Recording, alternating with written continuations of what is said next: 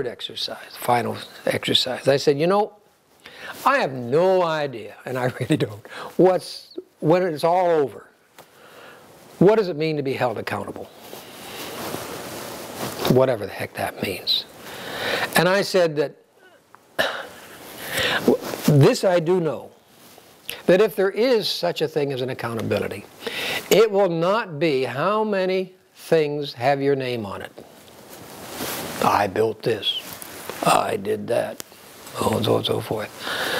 I said, you will not be judged on what you accomplished or didn't accomplish, because all of that is part of the creative process.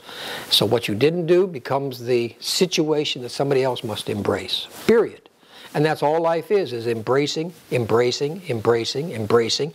It's not some kind of progress. Though indeed we would love to have progress. It's not about that. It's about people being able to embrace and create with what's given. So I said, don't go there and with your checklist of, you see my name, this, and I accomplished that, and so on and so forth. Those all got. I said, it won't be that. There'll be but one question asked, and that's this: how many other people wrote your name down on their sheet of paper?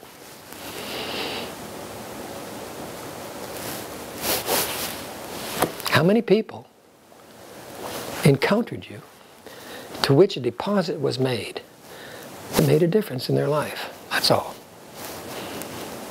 Anyhow, that's what I mean by the encounter.